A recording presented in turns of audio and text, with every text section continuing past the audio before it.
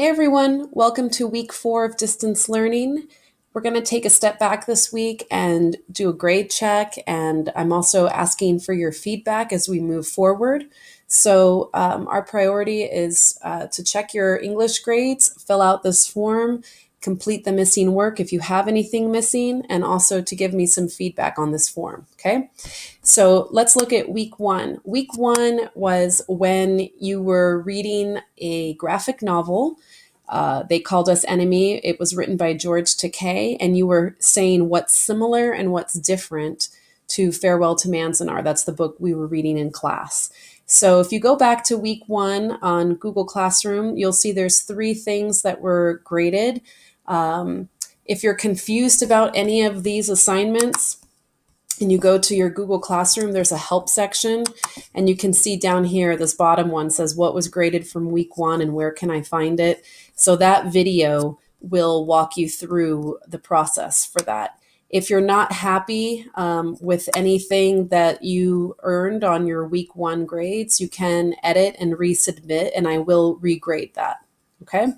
So that's all week 1 stuff. So you're gonna enter the grade you earned here.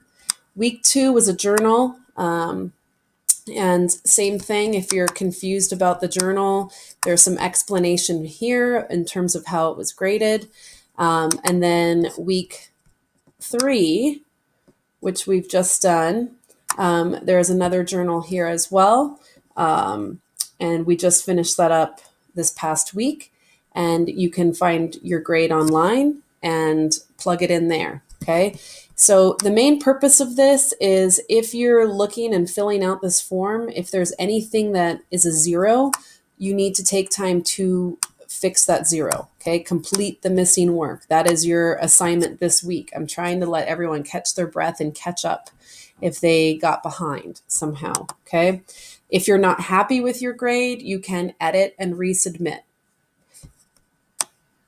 The other thing I want to mention is if you have any 0s in the grade book, I am going to be contacting your parents starting on Wednesday, April 15th. So there are a few students who I just have not gotten any work from thus far with distance learning.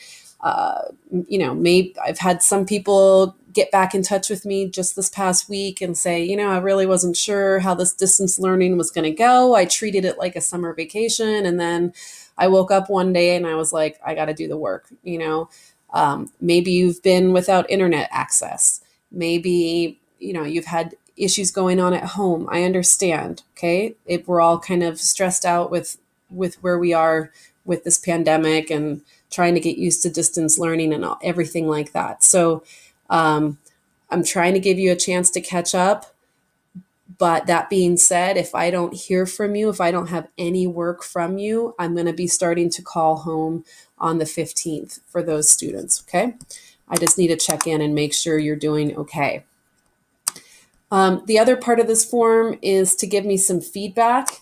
So talk about the Zoom meetings, talk about what assignments you've liked, what's worked well, what hasn't, what have you struggled with, and what are your ideas or suggestions for this class as we move forward. Really spend some time doing this feedback for me. It's going to help me structure the class as we move forward, okay? And then the final thing down here for this week is just read 20 minutes a day.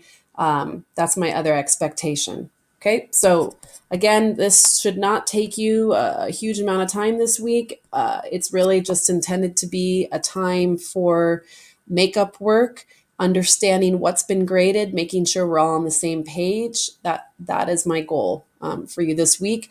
And everyone should be continuing to read at home as well each day. Hope you guys are doing well. I will have a Zoom meeting Monday at 11 o'clock. We do our Monday check-ins on Zoom.